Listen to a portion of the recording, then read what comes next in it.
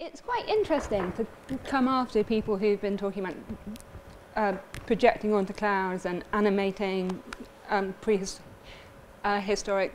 animals, because I'm really talking about something very day-to-day, very kind of normal and ordinary. I'm talking about how we can make better services that all of us use.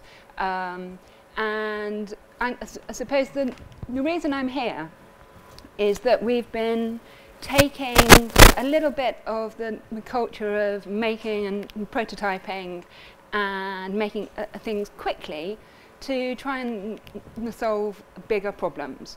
We're just coming to the end of a project that I'm sort of going to talk about-ish, where we've been helping the NHS understand how to help older people have better deaths. I'm not really going to talk about all of our findings and learnings back to the NHS.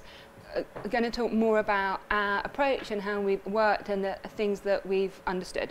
And so, the Doteveryone, we're really new.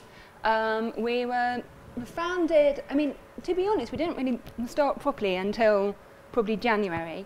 But last year, my founder, Martha Fox, did the Dimbleby lecture on BBC One, which some of you might have seen, which was talking about how we ought to be able to make technology for everyone. We ought to be using it as a force for good to drive equality, as opposed to just money making. And it's taken us a little while to work out how to do that and what it looks like. And to be really honest, we probably don't really know yet. But our kind of thinking right now is that there's the gap. There are people who have everything. You know, the worlds that are opened up to you with the smartphone in your pocket and a fast internet connection aren't there for everyone.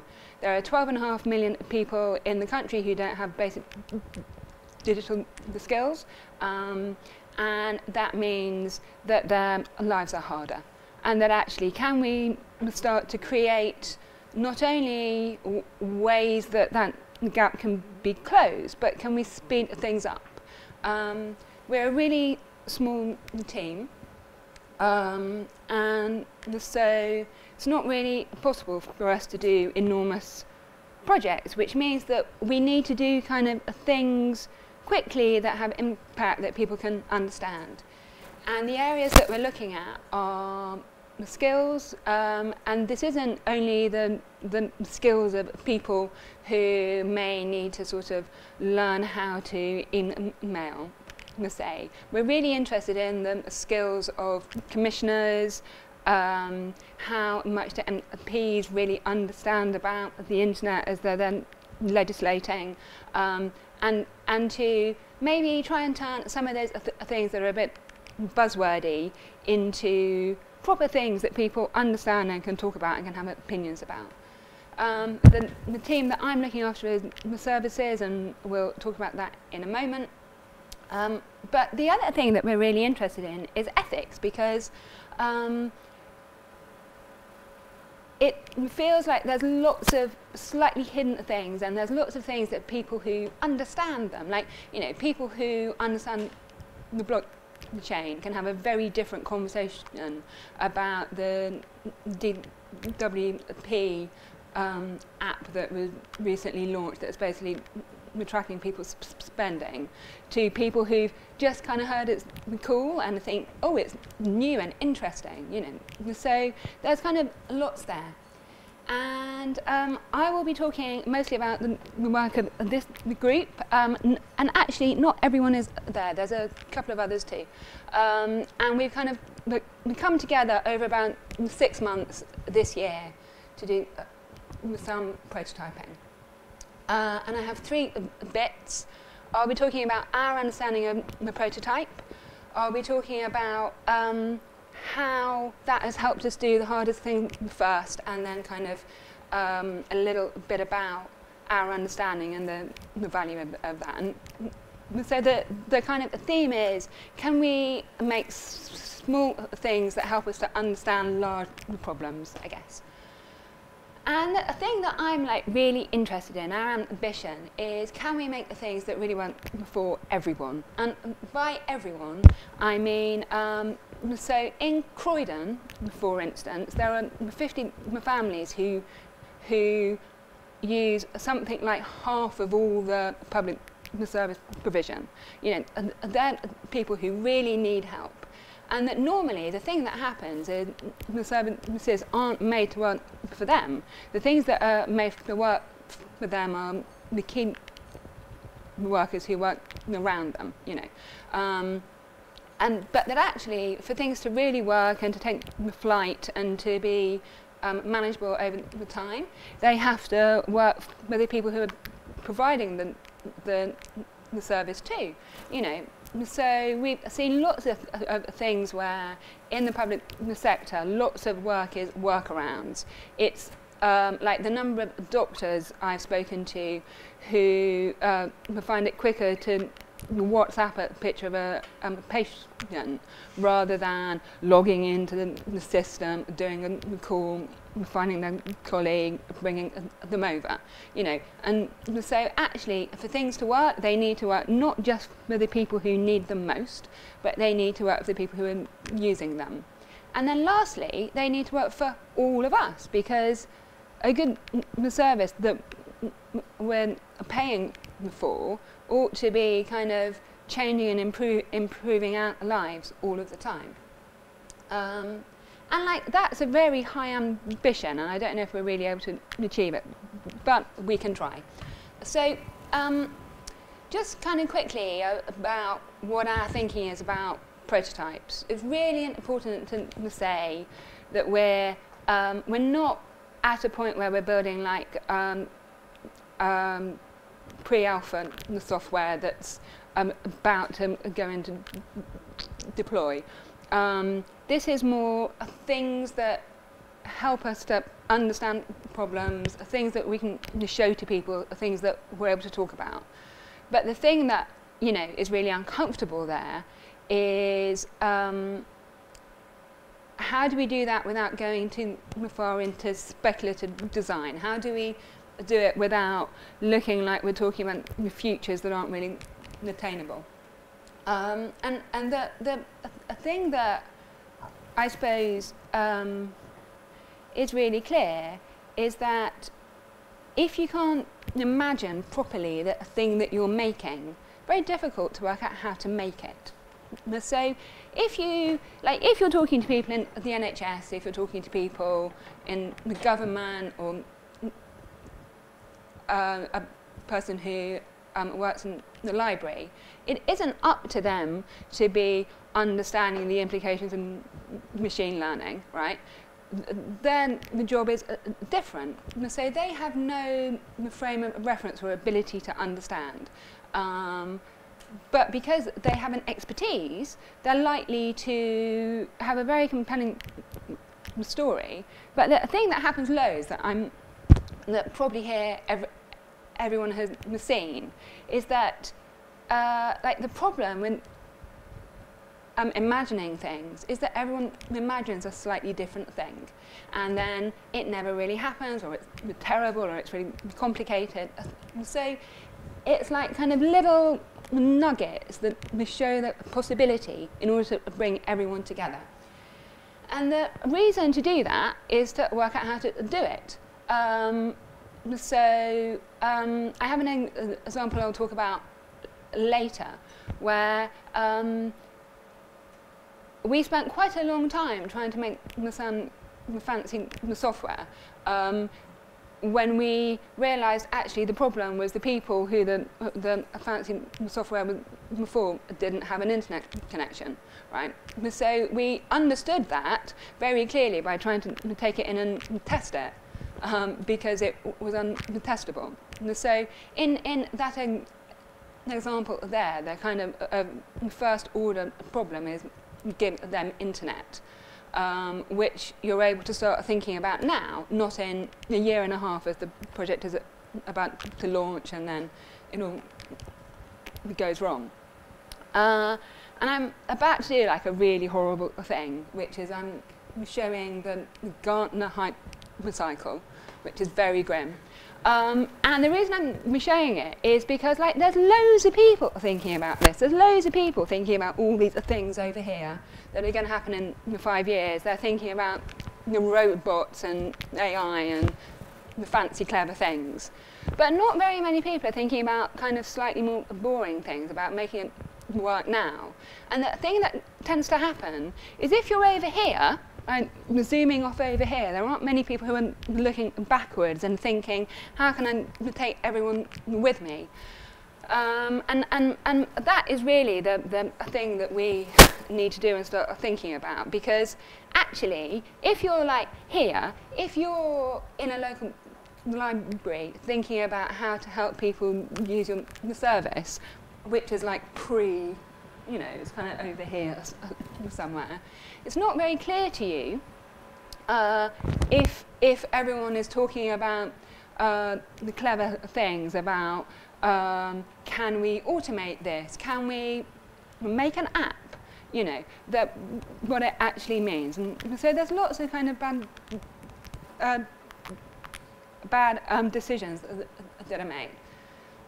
So to kind of try and move this on, we've been making things, and this thing here is a piece of paper, very low tech, and there's a lady holding it, giving it to another lady, and this is demonstrating a little bit of work we've done around creating an entitlement token for older people, where you would, for instance, be able to walk into the pharmacy and they would know it's you and have your drugs ready. If you order a cab, it's the right sort that you're able to get into, like those things.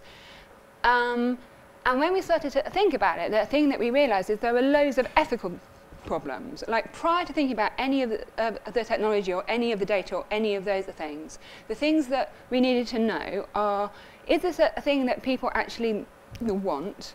Are they comfortable to send messages to others?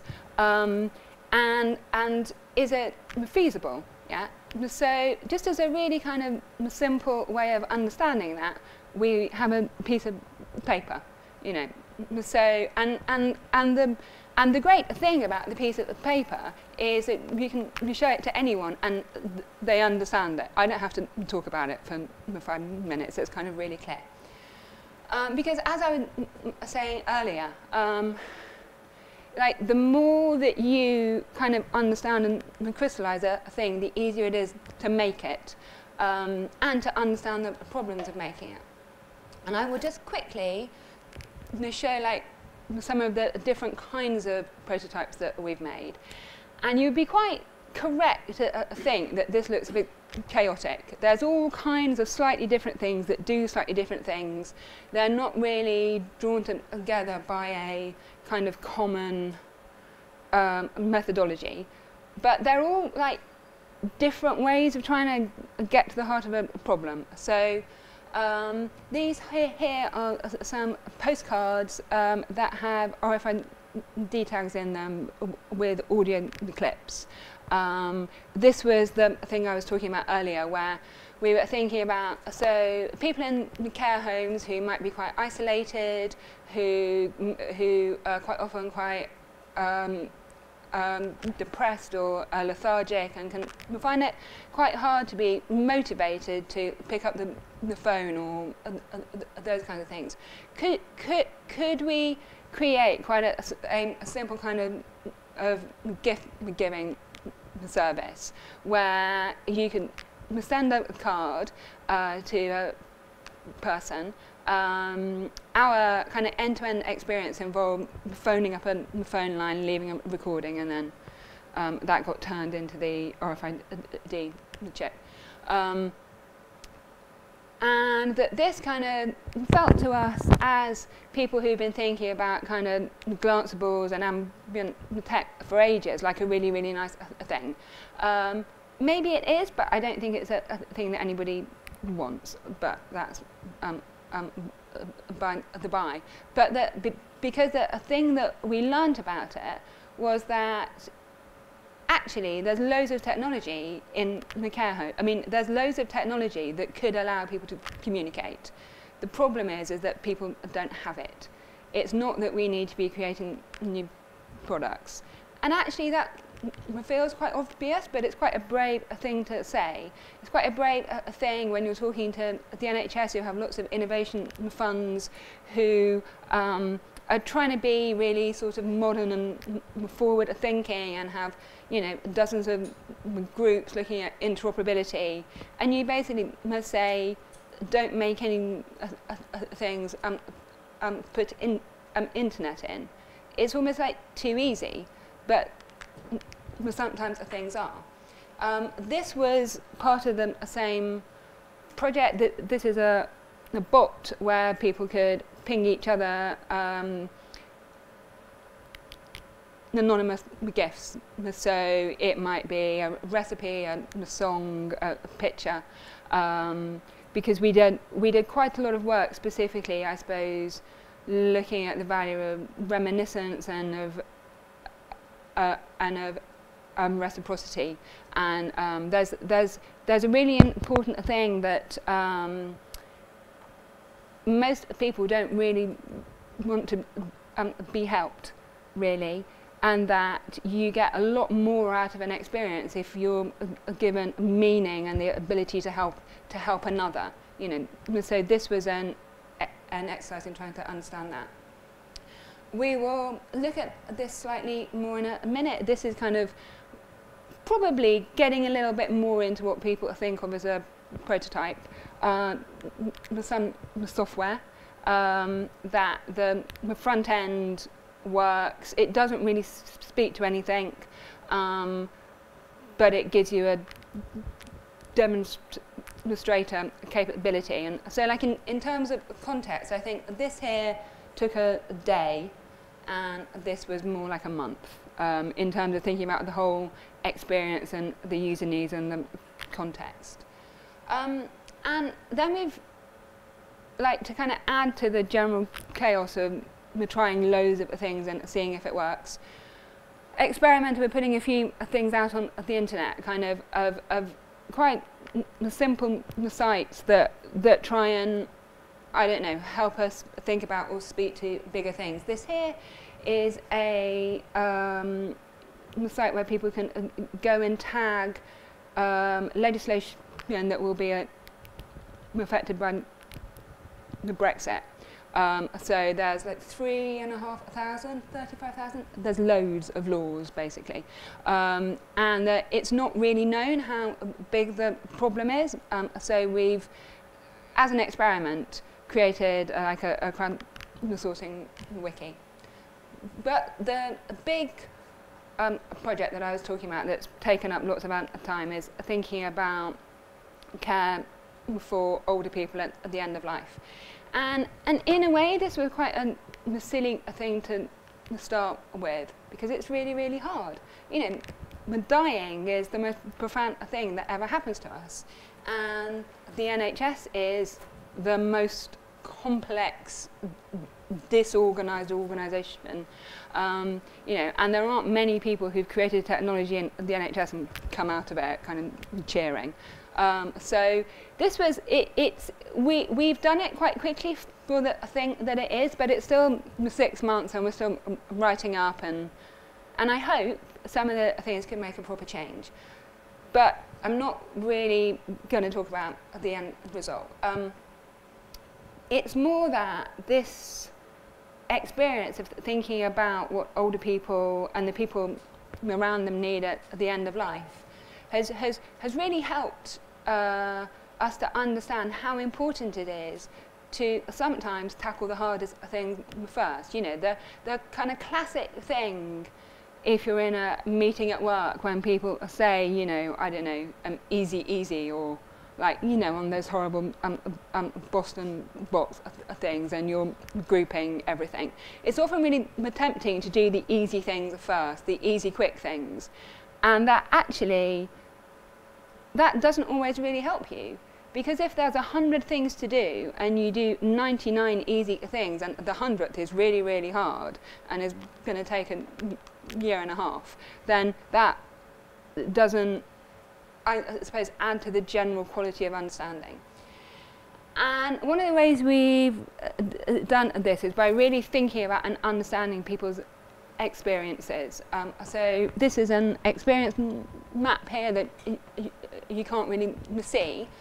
But the thing to note, this is about Mike, who is at the beginning in his 60s and quite well, and over the time he becomes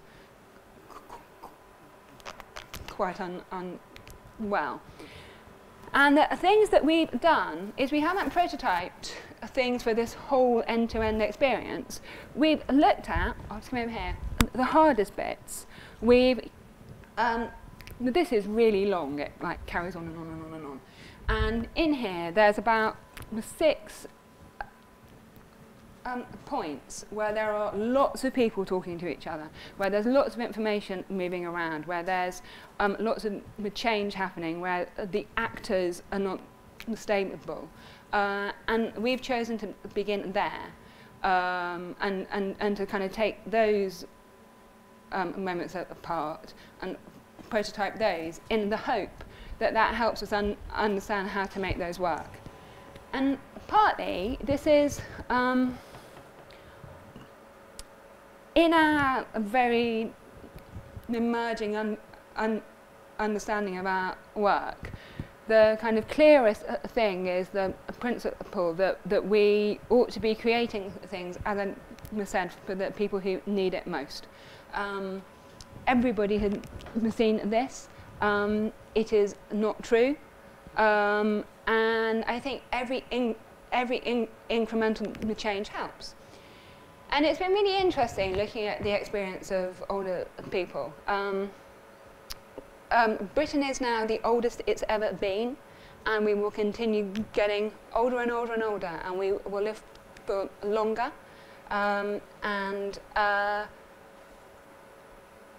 Yet, no one really talks about it. Old people aren't present in the world. You know, I think if I'm lucky, I will live. I'm estimated to live till I'm 98.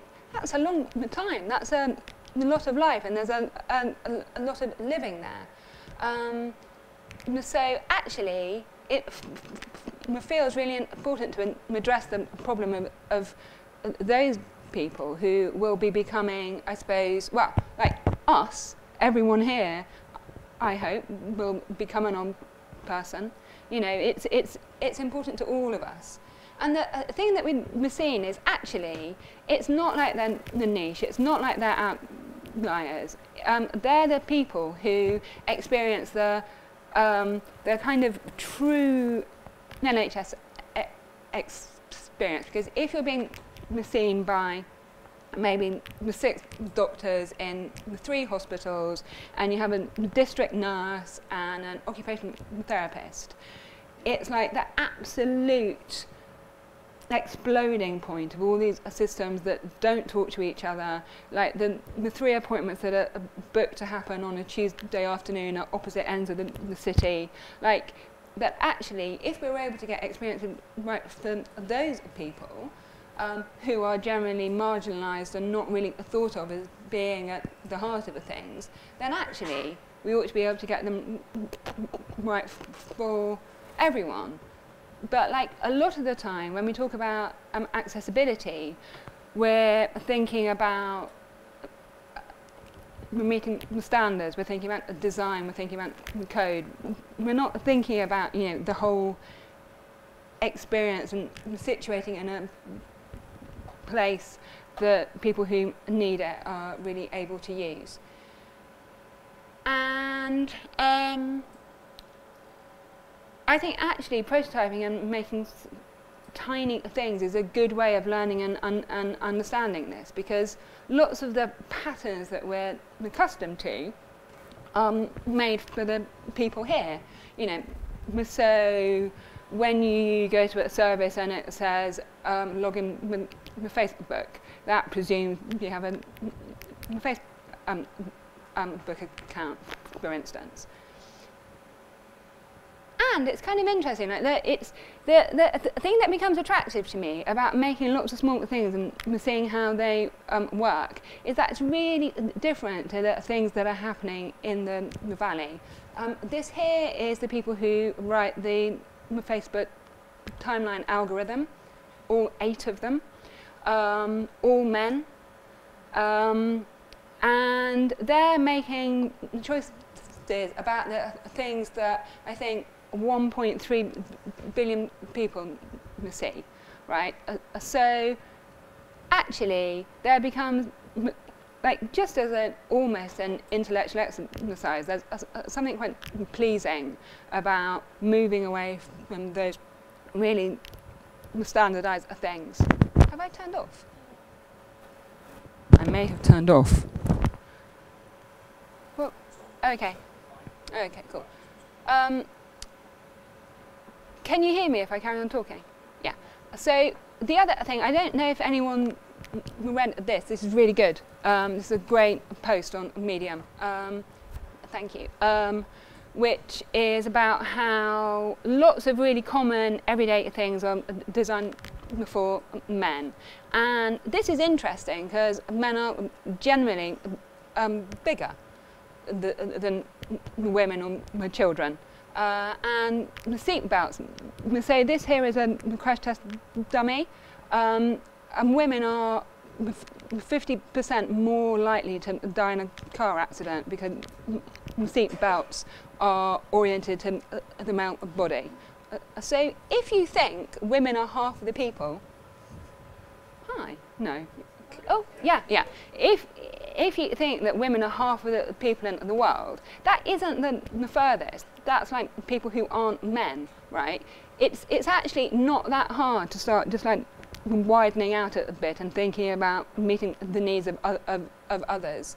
And my favourite, worst ever thing I've heard about it at the moment is Amazon have patented the design for noise cancelling headphones that are interrupted if somebody said your name, which is basically people in an office at Amazon have their headphones on and don't know when other people are talking to them, so they've patented a thing. Like it's really easy to just look out into the world slightly more.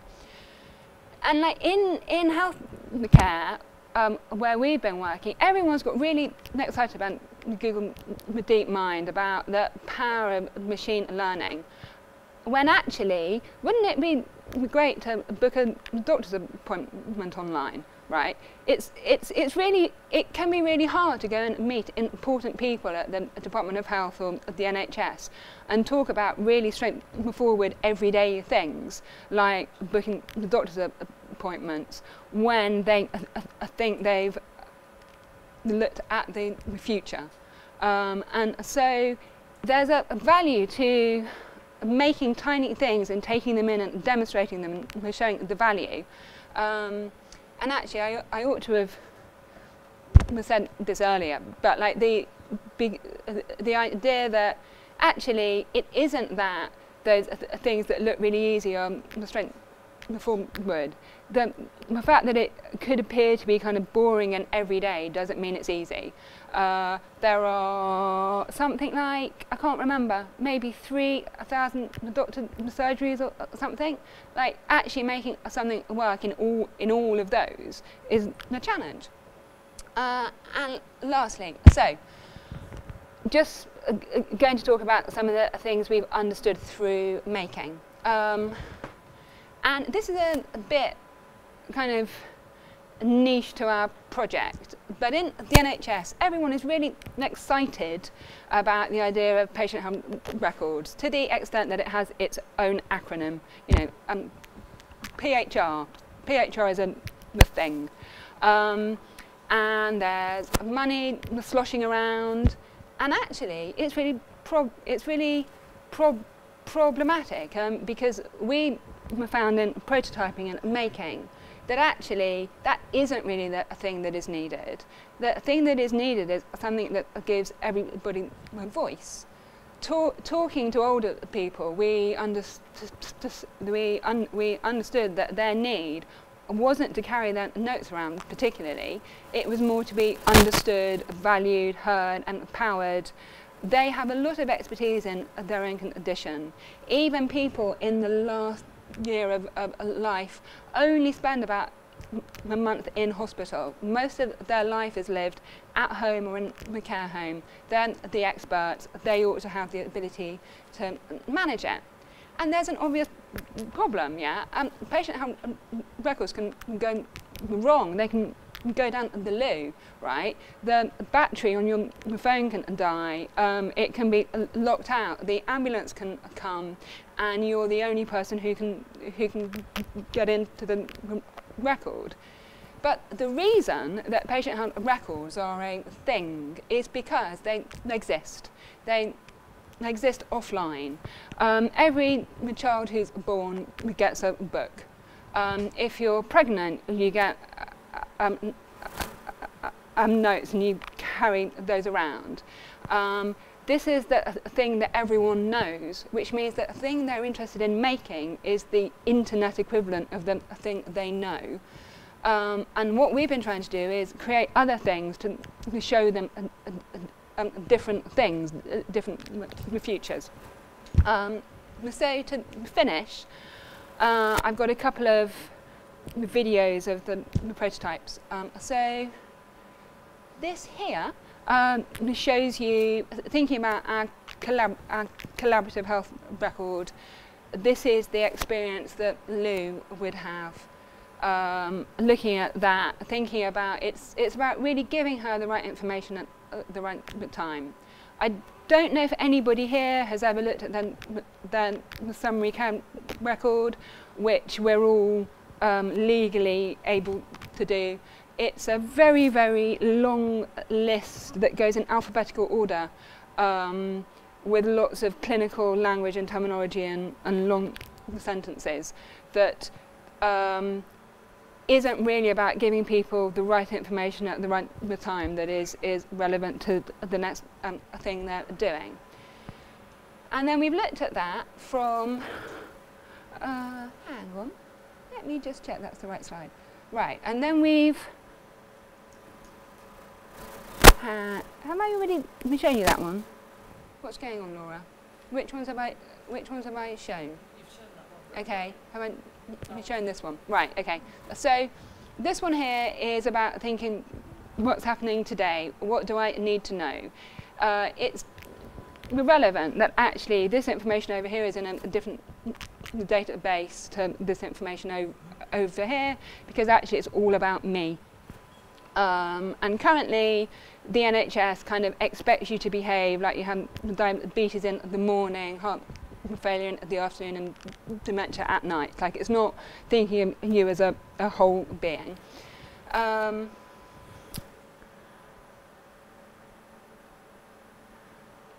So that's kind of allowing you to prioritise, to think about things. We have another version of that where you're able to print things off and put them on the fridge and people in the family can edit it. Then we've heard from lots of people that they want to be able to record consultations, that actually it gets really angsty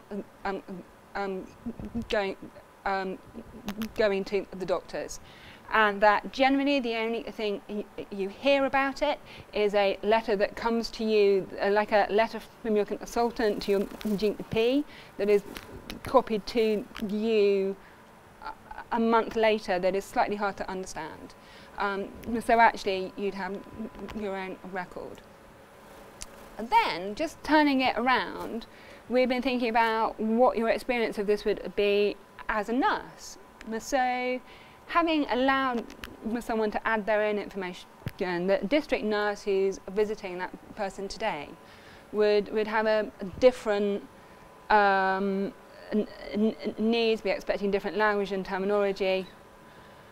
And importantly, they have their own needs for capturing the thing that's happened. Are you adding notes about your visit with Lucy? Yes. Are there any urgent changes that others need notifying about? No, nothing urgent. How was Lucy? So that is based on our experience of going and travelling around with specialist nurses who would drive around from home to home, and that actually if you're able to take your notes into the patient record after the visit, they can then become available to everyone. I'm very nearly finished. But basically kind of doing these things, and we've made dozens of these kinds of moments that stitch together into an experience, really helps us to understand what is standing in the way of making it happen. It's not really about a kind of lovely speculative future. It's about really thinking about the practicalities. What's the data? What's the infrastructure? What are the skills, the devices? If it will take us 3 years to train all the people who commission the software, and that will improve things more than creating extra software, then let's train them now to create more change later on. So, in terms of the thing that's happening with the work, we will be presenting it back to some important people in the NHS. We have the potential for quite a number of these things to kind of turn into the next stage. One of our challenges is is how not to get absorbed into the 5 years of delivery, how to kind of maintain lightness while actually making things that go into people's home, change their lives, give them better opportunities. And it feels almost amazing that sometimes those kind of conversations can be opened up by something as easy as a piece of paper that has the drawing on it. But you know, I think there's a chance, and I'm very optimistic. So look, there we go. Thank you very much.